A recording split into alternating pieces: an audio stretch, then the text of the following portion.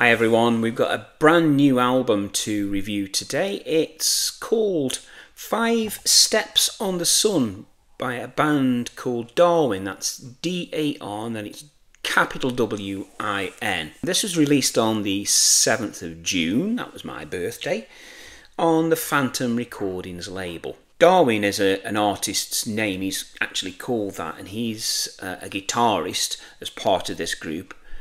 And then the much travelled Simon Phillips on drums and percussion is the other half of this duo that go to make up this band. Phillips has been around for quite some time. You might remember him from Toto, Judas Priest. I think he also played with The Who for a short time.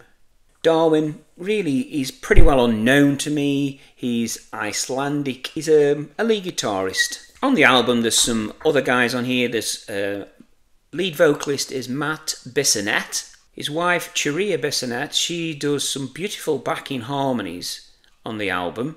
Greg Howe is on guitars. There's a superb Indian lady bassist called Mohini Day. When you listen to this album, her bass playing is absolutely top-notch, really good indeed. Very impressed with her I was. The legendary Derek Shinian, he's playing some of the keyboards. He's on the first 3 tracks and one of them later on. You might remember him from Dream Theater before Jordan Rudess joined. Julian Pollock plays keys on the other tracks, so he does 4 through to 8 and then he does track 10. I think Derek Shinian does track 9. Andy Simmons, he plays lead guitar on track 8. And there's Jesse Siebenberg, he's acoustic guitars throughout and also backing vocals. This is a really interesting release and one that I've listened to 3 or 4 times now, and I'm very happy to bring to you.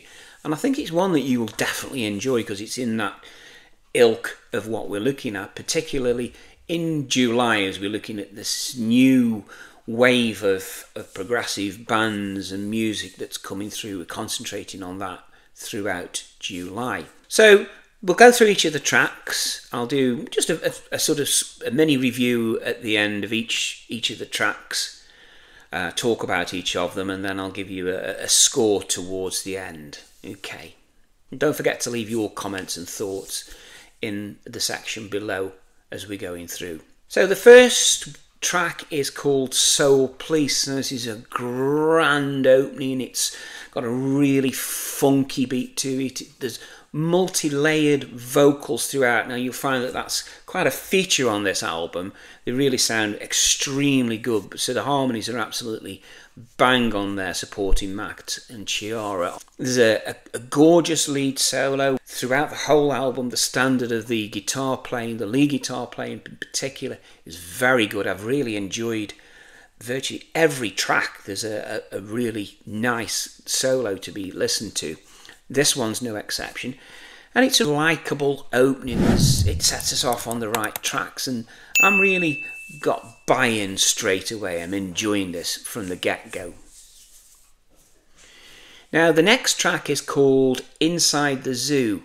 Now this has got quite an expansive Robin Trower type guitar sound to it. You know, it's difficult to know how to describe it, but if you've heard Robin Trower's guitar, then you'll know exactly what I'm talking about. It's got that feel to it.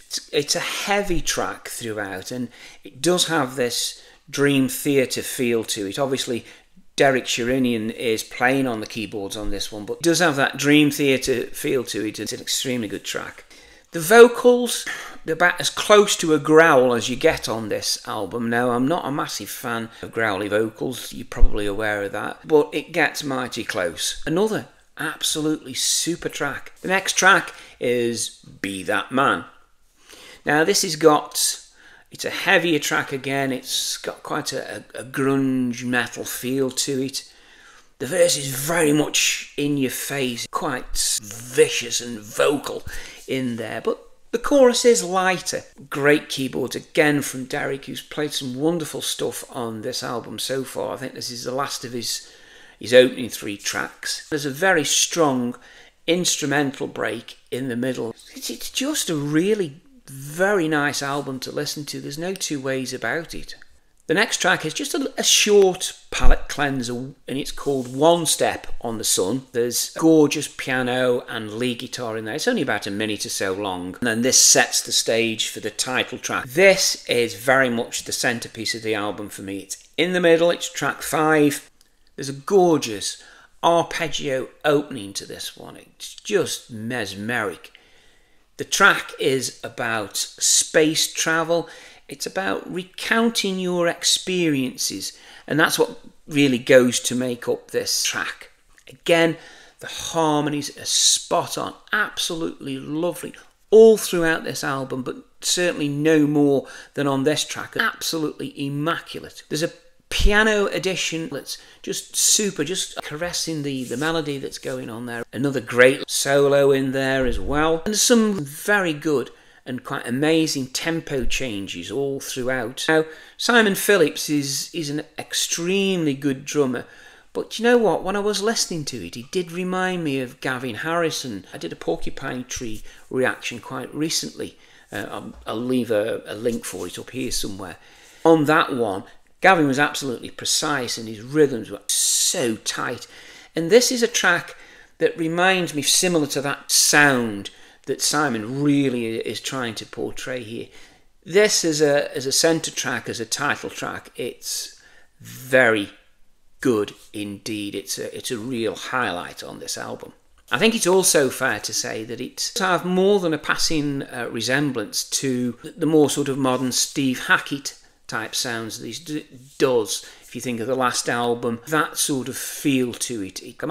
I might feature this as a separate reaction, but if you do get to listen to this track, I think you'll agree with me that it's really good. As you can tell, that was probably the highlight for me on the album so far. But really, the next track is one that's called The Sun, and I think this is the closing piece of these last 3 tracks. So we had that short instrumental, we've had the title track, and we've had this one now called The Sun. It closes this run of 3 tracks, as I say, and it's one that calms the mood down a little bit after the impetuosity of the previous one. It just calms us down, brings us down, gives us a chance to just take a breath for a moment or two. Feels really, if the last one is about space travel, it feels as if for this one you've actually landed on a planet. I don't know, it gives you that impression. You'll know what I mean when you listen to the track. There's a fretless bass on this one, and now I love a fretless bass, and this one is just superb. It really gives that sort of airy, spacey feel to it that just sets the track off beautifully. Again, the lead guitar, absolutely stunning, the faultless. Each of the tracks so far has had a piece that you can really enjoy and just revel at the skills that have been on display. And certainly these last 2 tracks have been monumental, no 2 ways about it. Imitation Suite is next. Now this feels like we're stepping back into the 70s here. It's got that appearance of perhaps a track that might have been recorded by Free.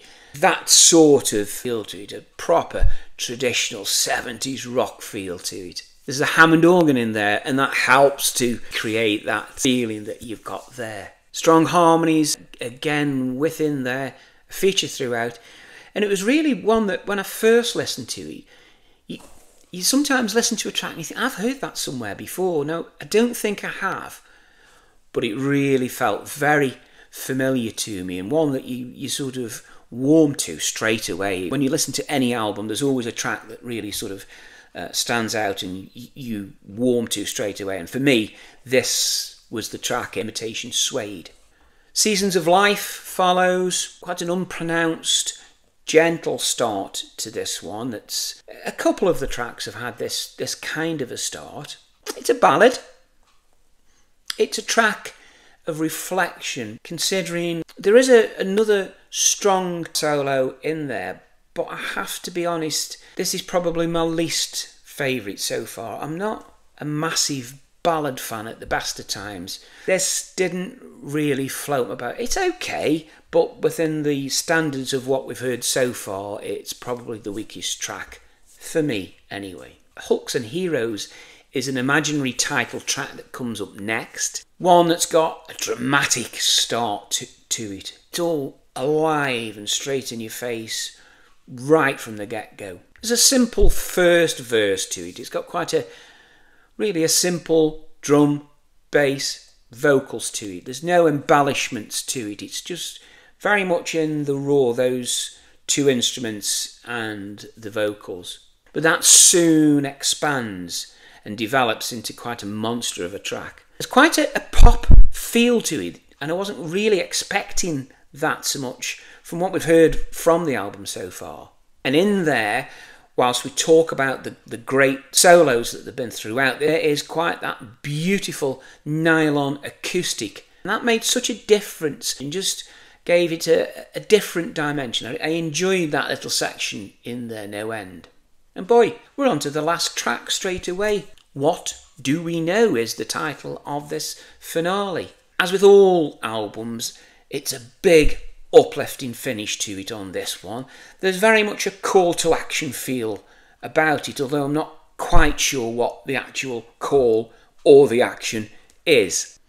The verses appear to be asking us questions. The chorus is giving us a simple repetition of the title. What do we know? What do we know? And that gets repeated as the chorus throughout. Some lovely female vocals that go over the top of the harmonies here. A very nice alternative to that harmonised sound, and probably could have been used a little bit more throughout the album. And it ends with quite a tribal drum feel to it, and once again, a little bit unexpected, but it's a strong finish for what is, for me, a really strong album. So what do I think? There's a few points that really stand out to me. First of all, the album, it's a good length to listen to. It's 45 minutes, there or thereabouts. For me, that's always a good length to listen to. I don't really think it's challenging, so there are some pieces where you're trying to gain hidden meanings and understandings from it. It's a plain, simple listen to, but I don't mean that in a derogatory manner. In many ways, that sometimes is more appealing than having something that's really thought-provoking, but it's very listenable too. It quickly becomes quite familiar and really quite catchy, and by the time I'd sort of played this a couple of times, you know, the songs quickly get in your mind and you know what's coming up, and that's always a good sign. The vocals tended to be heavily layerized and harmonized. I'm not sure if that's a good thing or a bad thing. I didn't find it detracted from the album. It was just noticeable for me. See what you think about that and let me know in the comments. Simon Phillips is a drummer, extremely good, very accomplished. And really, the musicianship throughout was very strong, something that was able to latch onto and really enjoy. Some good people on this album, make no mistake. I felt the use of the guitar solos virtually on every track were really relevant and necessary and very enjoyable. They tried to make them as varied as possible rather than just the same type of lead coming in. And once again, that was noticeable. The bass deserves a really special mention for me. I highlighted it a couple of times on the run-through. For me, it may well have been the strongest part on the album. Mohini Day is a supremely accomplished musician. So the standouts for me, quite a simple one really. The title track and the one that followed, The Sun. The weak one, once again, you probably already know, it was that ballad, it was Seasons of a Life. I could probably skip that one, if truth be told. So my verdict, very enjoyable. The bass was strong and punchy and in your face. The tracks were very easy on the ear. Now, when I tend to score these things, a 7 out of 10 would be the sort of usual baseline. So above is better, below is not as good. I think this one is an 8.5 out of 10. And I think it's really well worth adding to your collection. I've got a feeling that you will enjoy it as much as I have. And if you do get hold of a copy and have a listen to it, let me know in the comments what you thought about it as well, because I really, really enjoyed it. Darwin, 5 Steps on the Sun. That's my album review. There's another album review on screen now. It's one that I know you're going to enjoy as well. This is one that I did quite recently from a Swedish band this time. I think they're Swedish. And it's up on screen now.